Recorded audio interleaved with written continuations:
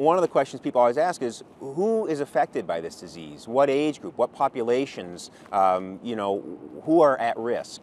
The bottom line is it's very, very hard to predict. We know from our research here that there are certain populations of folks that are more at risk than others. And this has been well published both by our group and by others, looking at kids who have a family history of Moyamoya, a history of cardiac problems or cardiac surgery in the past, congenital cardiac abnormalities, Down syndrome, patients who have had neurofibromatosis, people who have been previously treated for brain tumors in the region of the blood vessels or have had radiation to that region.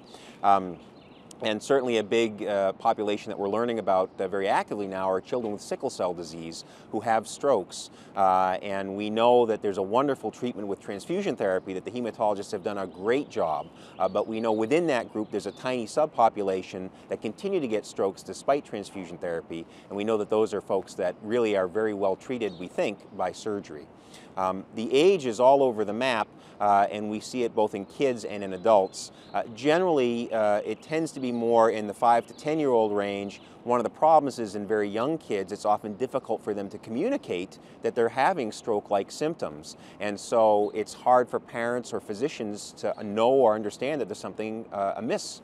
And one of the challenges we face as treating clinicians is to try to get these diagnoses done in a timely fashion, because what's been shown is that the earlier you can diagnose these patients and get them the treatment, the better their lifelong outcome is. So those are the types of folks we know that are affected, and the big risk factors. If you have any question about having strokes in kids without a proximate cause, it really behooves you to think about this and try to get an opinion to see if there's something going on that can be treated.